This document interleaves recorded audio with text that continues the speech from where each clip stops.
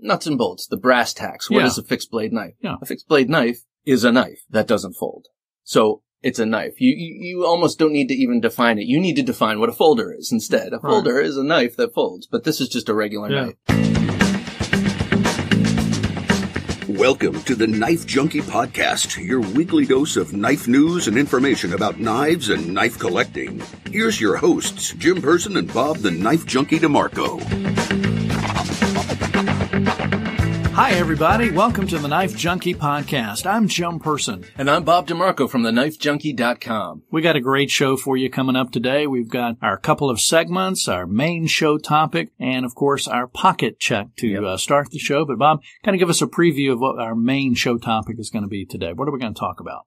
Well, today we're going to continue with our Knife 101, and we're going to talk about fixed blade knives, primarily camp knives, combat knives, and neck knives. Oh, okay. A lot of topic there to unfold, it sounds like. Oh, yes. It's like thousands of years worth of history. Oh, okay. We'll cram all that into about 15 minutes, so maybe we'll talk fast.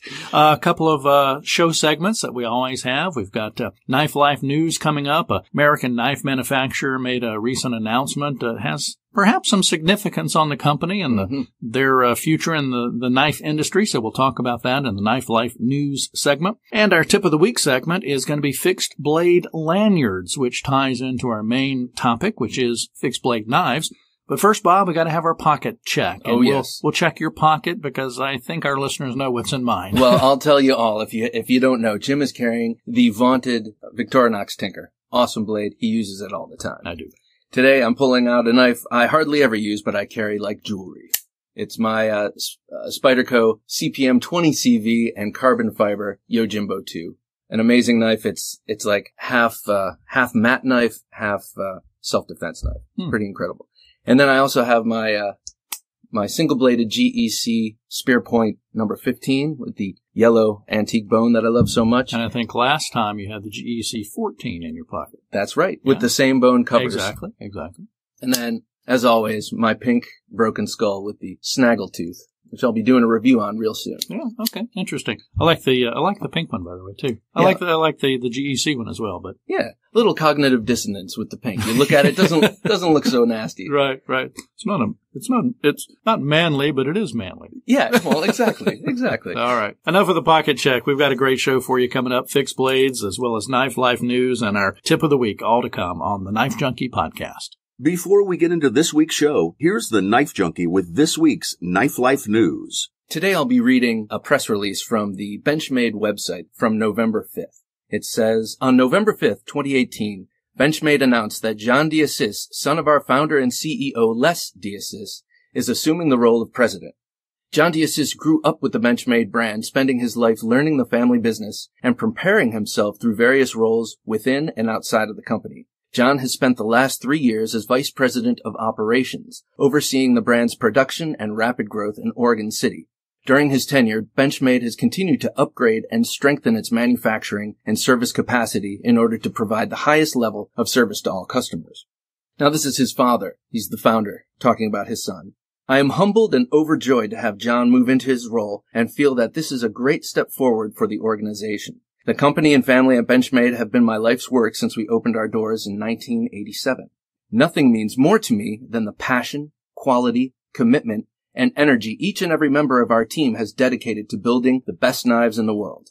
I know that John is the right choice to help continue that drive well into the future and bring Benchmade to a generation of new customers. Okay. So Benchmade is a family-owned company then? Yes, it is. And John deAsis has moved into the role that his father has always held since the company began. Right. And I think that this has some significance because over the last 5 years or so, I've been hearing a lot about Benchmade's quality control. And it being lacking for such a premium American brand. You're putting down premium bucks for these knives, and they're very, very held in very high regard. But they were showing up with lock rock, with blade wiggle, with all sorts of problems, uncentered blades, and people felt, they shouldn't be receiving this for their premium dollar. Absolutely. But over the last 3 years or so, it seems like they've been cleaning up their act with quality control. I've been hearing, I'm not a huge Benchmade consumer, but this past 2 years, I've gotten 3 models and they've all been perfect. And so I think it's true what other people are saying. They're starting to improve their quality control. And I think it must have been when John deAsis, the son, became the director, or the vice president of operations. He started whipping them back into shape. Gotcha. Now, was he younger guy watching more YouTube maybe than his father? Right. Now, was he with the company before that?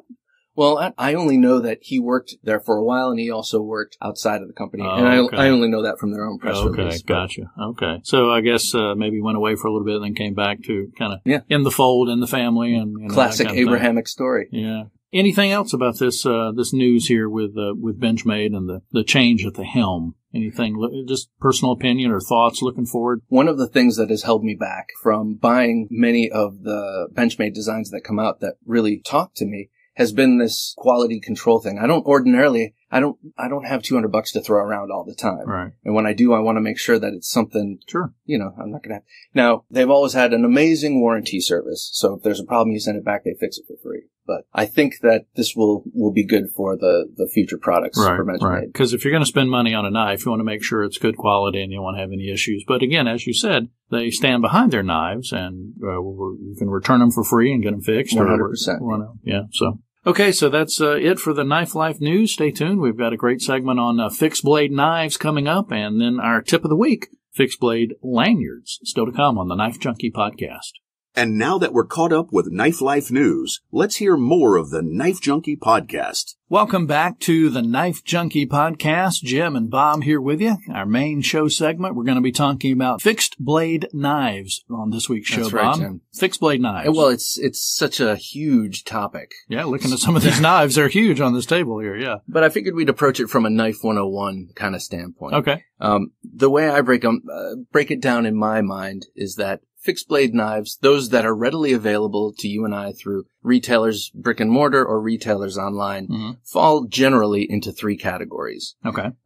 You have your combat knives, you have your camp-oriented knives, okay, and then you have your EDC blades. EDC fixed blades generally tend to be neck knives worn around the neck, or sometimes they're kept in the pocket in small little slip sheaths. Right.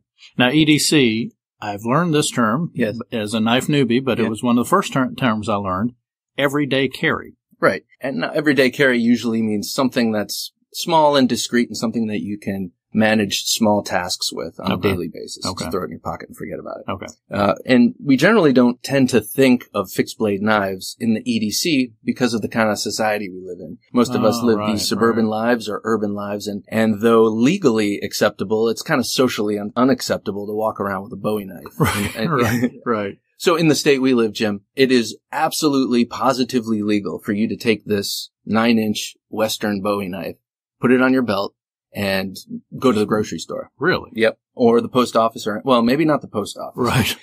And not the bank either, but most public places. Wow. But you could not take that same knife and hide it on your person, or even in your car if you're sitting close to it, and be legal. A concealed weapon at that point. Exactly. Oh, interesting. Okay. We might have to dive into that in a future show with one of our segments that we call Knife Laws. Most definitely. Yeah, we will have to cover it. Yeah. But so just nuts and bolts, the brass tacks. What is a fixed blade knife? Yeah. A fixed blade knife is a knife that doesn't fold. So it's a knife. You almost don't need to even define it. You need to define what a folder is instead. A folder is a knife that folds, but this is just a regular knife. Yeah. Generally worn on the belt in a sheath or on some sort of load-bearing equipment in a sheath. And the main benefit to these knives are quick accessibility and positive strength through the center of the blade. Okay, explain that again. What does that mean? Well, when you have a folding knife, where the knife pivots in the handle, that's your point of weakness. That or the blade locking mechanism. That's your point of weakness. And if you were to take it and jam it in a cliff and try and pull yourself up with it, it would probably fail right there at the pivot. But if you have a fixed blade knife and you do the same thing, you have a plank of metal basically that you're pulling yourself up on. Gotcha. That's a vast generalization. Sure. Lots of different styles just in the few that you have here on the table, long, thick, or more ornate, more simple, different handles as well, the little guards on the end of the handle, etc. Yeah. Well, okay, so let's start with your camp knife. Okay, yeah. Now, a camp knife, these are two classics. For those listening, you might know what this is. It's a Mora Classic Craftsman. It's made in Sweden. It's a little wooden-handled craft knife. Okay. And it's got it's light. It is extremely light, and it has a Scandinavian grind, a Scandi grind. That's where on the edge bevel starts far up the blade, and it terminates in one edge, as opposed to two edges, like a normal blade. Mm-hmm. And you get great cutting performance out of that. You also get splitting performance out of that. But you can carve real fine wood splinters and shavings to make fires. And, this is called a Hudson Bay camp knife.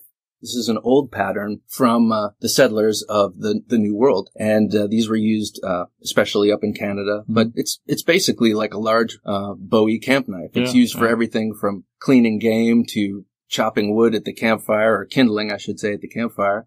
And, you can pull this out and fight someone with it if you needed to. It's an intimidating, kind of pointy, cleavery kind of thing. Yeah. But these knives accelerate in tasks that require wood cutting, that require, things that you would do while you're camping. Shavings. Yeah, exactly. Okay.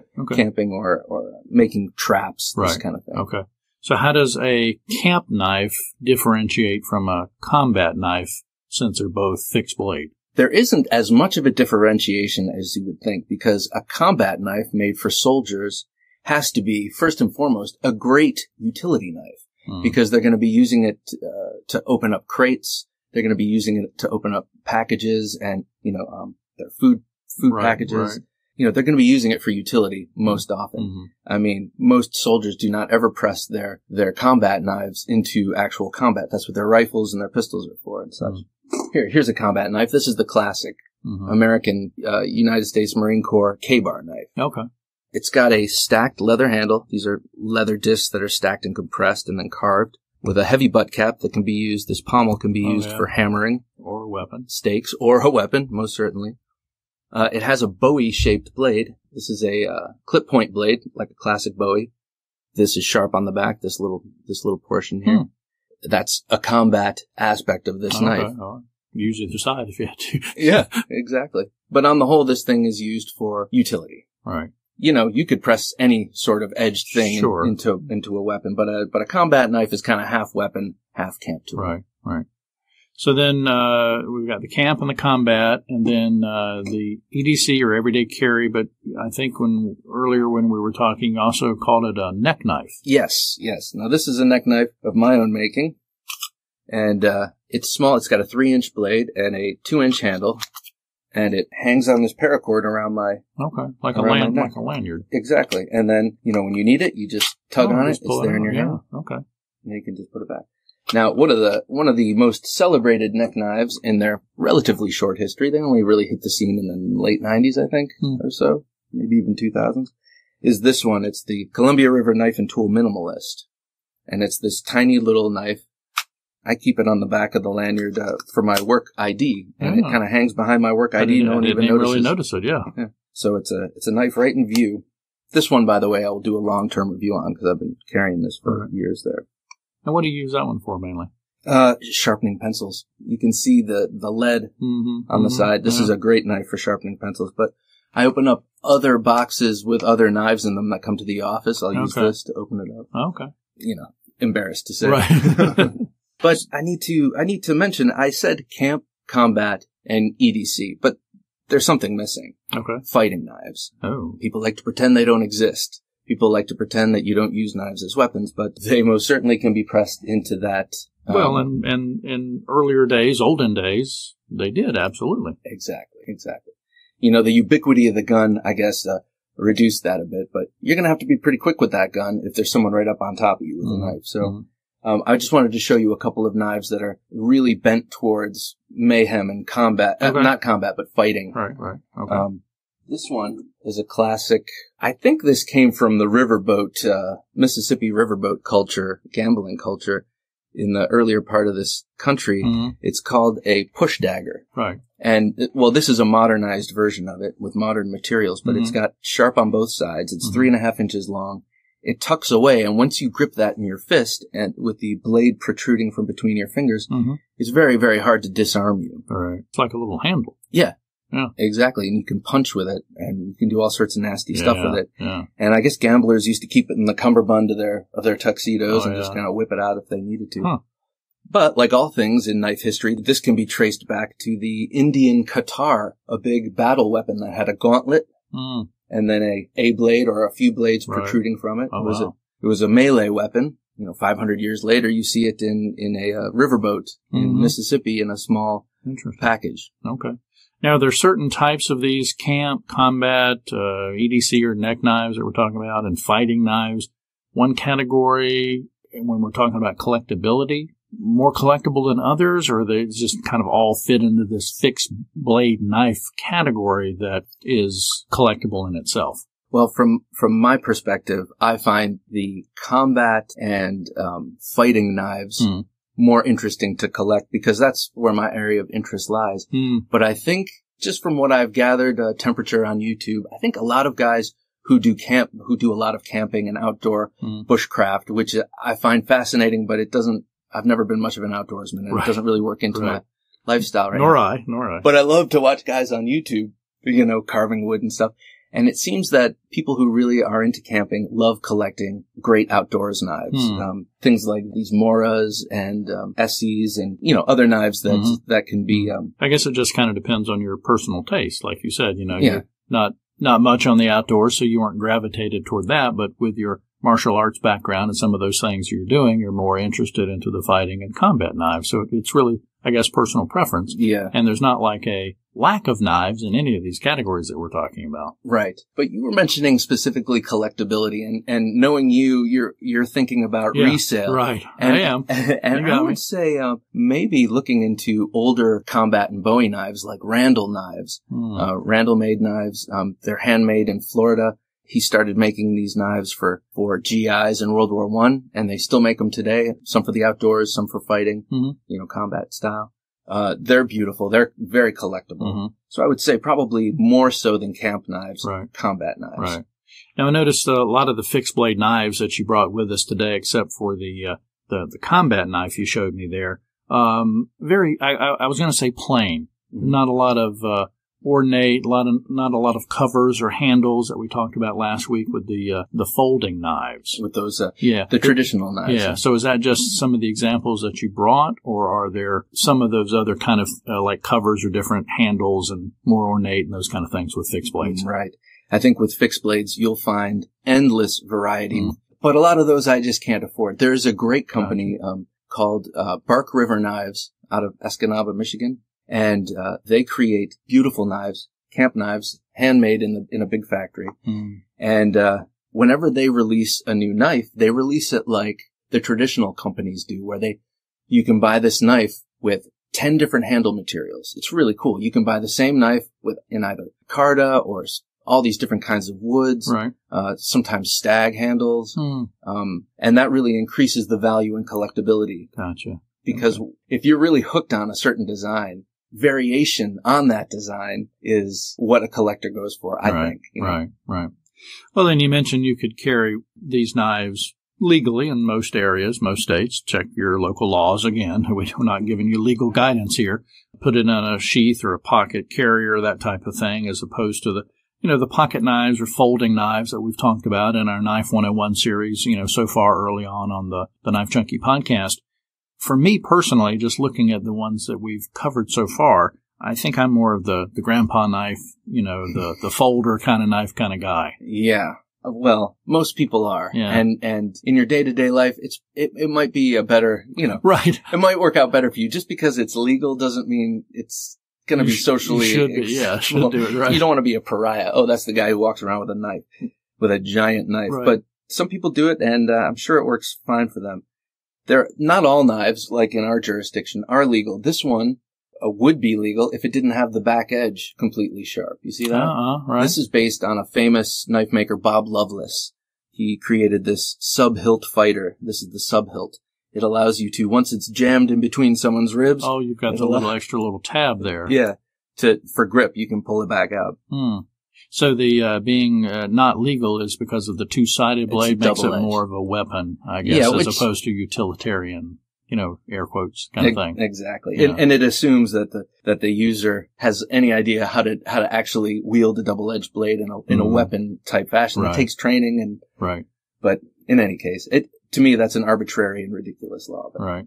They never asked me. Right. They didn't ask the Knife Junkie, but you can ask him or you can call and give us an opinion, whatever you want to do. Call the Knife Junkie listener line, 724-466-4487.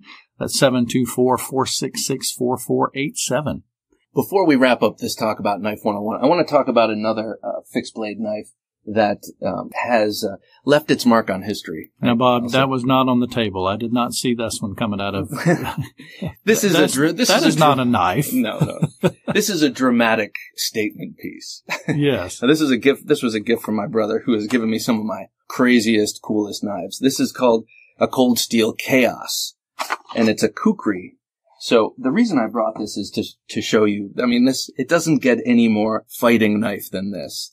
Look. And that's still called a knife, even though it's, 18, 24 inches long? It looks like a sword to me. That's a 12-inch. It's kind of I want to talk about the knife itself in a second. But this, as a fighting knife, you got a skull cap breaker here, whatever this is. You have a D-guard, knuckle buster it's based on the World War I trench knives.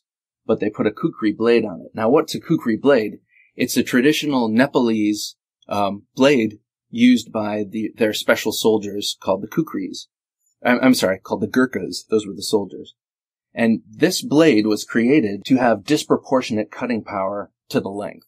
So you have a relatively short blade, but this deep curve and this giant belly makes it twice as efficient in chopping because I don't need to move my wrist. By the time I hit my target, the blade has already been there. I'm speechless. Bob always pulls out a surprise on me. I wasn't anticipating that when he had it hidden back behind his little table over there. So that's when the electricity goes out, that's the one I reach for. And why is that? The zombies are coming? Yeah, just in case, yeah. All right. Fixed blade knives. Wrap it up. What do we need to know? What do we need to remember as we're kind of continuing our Knife 101 with fixed blades today? I'd say if you want to pick up a fixed blade knife for camp or whatever else, go to your local retailer, buy a cheap one first, see what you like about it. But then I would say it's worth, depending on where you live, you might have knife shops. We don't have knife shops around us. Depending on where you live, go online, find a good knife with some good steel, 1095 or some other higher grade stainless steel than you'll get at Walmart, and buy it. And it'll last you forever. Mm-hmm. Like this Cold Steel Tanto that I've had since 1987. Wow. Well, if you happen to be looking for a new fixed blade knife and you found the content we've provided valuable, we certainly would appreciate you going to Amazon.TheKnifeJunkie.com or eBay, TheKnifeJunkie.com, and do your shopping there. We'll receive a small little commission. It's not going to increase the price that you pay any, but it does help provide support to the show for us to pay for our hosting fees and all those kind of other things. So again, Amazon.TheKnifeJunkie.com or eBay.TheKnifeJunkie.com. You're listening to the Knife Junkie podcast, and now it's time for this week's Tip of the Week. Some days I'm a lanyard guy. Some days I'm not. On any given day, you may or may not find a lanyard or a paracord fob on the slip joint, modern folder, or fixed blade I'm carrying. I put them on, I cut them off. I put them on with a new cool knot, I cut it off. But my backyard knives are different. My backyard knives are what I use to keep the sprawling suburban estate pruned and tidy. Think a veritable hydra of English ivy, Virginia creeper, and grapevine that seems to grow faster when I cut. In the summer, you can note the viney advance by the day. It's creepy. To do battle against such a force of nature, it is imperative my backyard knives always keep their lanyards. On my hip, when mowing, trimming, and maintaining, is the exceptionally tough Tops Tex Creek. In swing rolls are my Vaquero Grande for cutting in tight spots, and a vintage Ontario standard issue machete for whatever isn't cooperating. All three of these knives see a lot of cutting and chopping of vines, tree limbs, tall grass, and everything else. Each one of them is extremely sharp, so in no instance can I afford to let one of these blades leave my hand. I've seen what a Essie Hunglis can do to a lower leg. So the lanyard stays, and it gets used. Every time. But not how you might think. I do not loop the lanyard over my wrist, because if I lose my grip on the knife, I still have a sharp knife dangling freely, and it will tend to swing out and in towards me, out and in, which if you maintain your blades correctly is very dangerous. So what I do, I think I first heard of this from Ray Mears, the acclaimed bushcrafter. I give the lanyard a length long enough to loop it over my thumb and then gird the back of my hand snugly while squeezing the knife handle in hammer grip. With the lanyard deployed in such a fashion, it gives you a sureness of grip while allowing you to choke back on the end of the handle and swing and chop with an enhanced leverage. And here's the safety part. If you lose your grip on the knife, because it's suspended over the back of your hand, it will swing side to side in front of you, instead of forward and back, into you. This way it will not cut you. It's less likely to cut you. So take it from me, who took it from an expert. Try this lanyard trick. You may find the tension of the lanyard across the back of your hand is reassuring and aids in finer control. Or maybe you won't. Give this lanyard trick a try and let us know. Great info on this week's Tip of the Week. And now back to the Knife Junkie podcast. All right, well, that looks like it's going to do it for the Knife Junkie podcast this week. Jim, what do you think? Fixed blade knives? Well, I think fixed blade knives are interesting, but not as interesting for me as the pocket folders and the grandpa knives. And why was that? I guess I like the aesthetics, the look. The jigging, the bone handle, the stag handles, which maybe, come with some fixed blades, but I also like the size as well. Some of the pocket folders obviously can fit in your pocket and are able to carry a little more. And for me, more utilitarian. But as you mentioned during the show, I'm thinking collectability and sellability. That's true. That's true. For the side hustles. It's realistic. Yeah. But if you ever want to project menace, I recommend a fixed blade knife. Well, and I also wanted to compliment you on that tip of the week. I mean, that was pretty cool stuff. Just a simple thing about how to, take that lanyard and affix it to your hand so you're not going to stab yourself and get hurt. I mean, that's some pretty good information. It's something I've seen, and some people have adopted it, and it really works for me, so I hope other people try it out. Yeah. Well, we hope you've enjoyed the Knife Junkie podcast. Please visit the website, TheKnifeJunkie.com. Catch us on YouTube at TheKnifeJunkie.com/YouTube, as well as on Instagram, and join our Facebook group at TheKnifeJunkie.com/Facebook. The Knife Junkie, Bob DeMarco, final thoughts for you on fixed blades as we're continuing with our Knife 101 series. Well, with your fixed blades, you're likely to find a lot of high carbon steel, so just make sure you take good care of it. Keep a coat of oil on it, and it'll take care of you for a long time. Right. And you can go back and listen to some previous episodes for Maintenance Minute and see how to take care of those blades. Thanks for listening. Thanks for listening to the Knife Junkie podcast. If you enjoyed the show, please rate and review at reviewthepodcast.com. For show notes for today's episode, additional resources, and to listen to past episodes, visit our website, TheKnifeJunkie.com. You can also watch our latest videos on YouTube at TheKnifeJunkie.com/YouTube. Check out some great knife photos on TheKnifeJunkie.com/Instagram, and join our Facebook group at TheKnifeJunkie.com/Facebook. And if you have a question or comment, email them to Bob at TheKnifeJunkie.com or call our 24/7 listener line at 724-466-4487, and you may hear your comment or question answered on an upcoming episode of the Knife Junkie podcast.